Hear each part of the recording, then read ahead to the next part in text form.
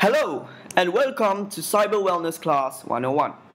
In this lesson, we shall learn about a dangerous virus that can be attained from opening or downloading unreliable or suspicious sources. The computer is vulnerable to various computer viruses such as the Trojan virus. But what is a Trojan virus? A Trojan virus is a computer virus that is able to retrieve personal information such as credit card number and IP address from your computer. The Trojan is one dangerous virus that can also allow access to other types of viruses such as worms.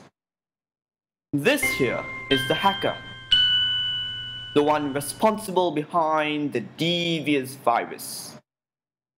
Whereas this here is the victim, the gullible and foolish victim. Now we shall see how this gullible guy fall prey to the hacker.